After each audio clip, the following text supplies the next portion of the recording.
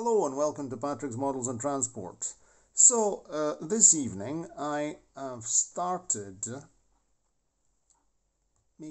preparing the bodywork for the railcar.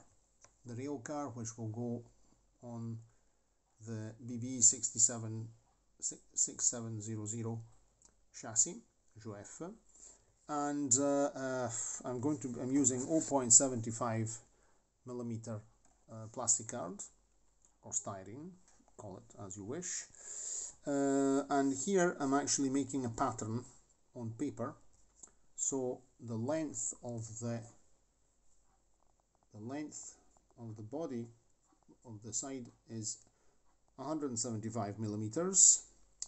I'm basing the dimension of the windows on the Corbellini carriage, which is in exact HO 187.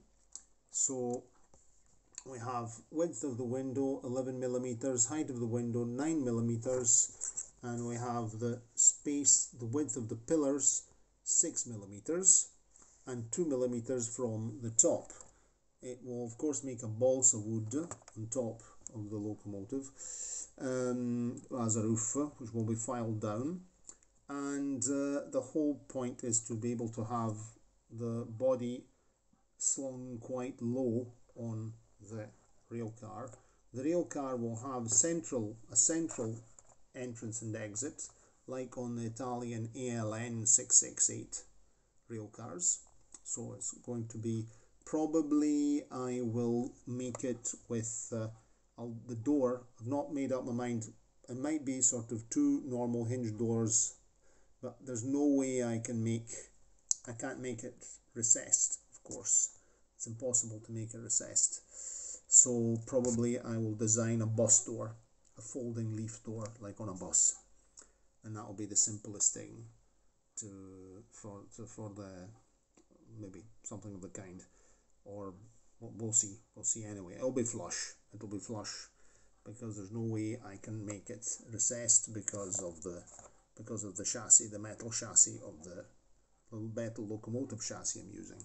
So that's just a small update now, just to let you see what I'm doing, and I'm working a bit on this, and at least I want to have a general idea, and we'll go through this step by step on many short videos as we've done previously. And then I must have a look, another oncoming video, I'll be having a look at the motor of the tram. This is cardboard box, I popped the Rivarossi motor in here, so we're going to have to open this up. The Rivarossi motor is sitting in here waiting to be opened, and we'll do that on video. Okay, so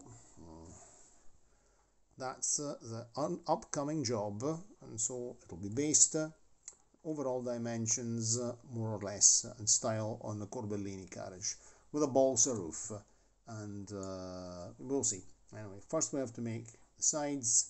Then once I've made the sides, I can design the front. I'm making two units, as you can see, trailer car, so the motorized one and the dummy unit as well.